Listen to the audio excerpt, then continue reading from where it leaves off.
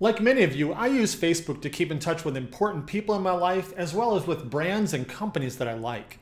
But I hate it when I miss that important post from a friend or that really useful post from one of my favorite companies about a special they're running.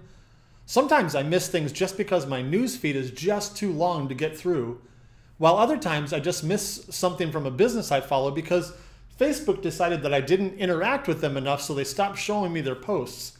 It is so stupid.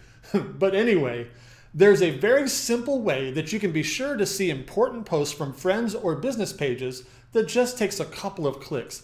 And I'm going to show you how to do this from a phone, but it's pretty much identical from a computer. It is incredibly simple. First, go to the page that you like. In this example, I'm going to go to Canva's page because I really love them and I don't want to miss anything. Next, click on Following, and you will see three options: Unfollow, Default, and See First. Choose See First, and you are done. Now, whenever you open Facebook, if they have posted since the last time you logged in, their posts will show at the top of your newsfeed. Now, as usual, things can and will change as Facebook often does. But as of December 2016, this is how to do it. So go and update that setting on any profile or page that you don't want to miss. You're welcome. Class dismissed.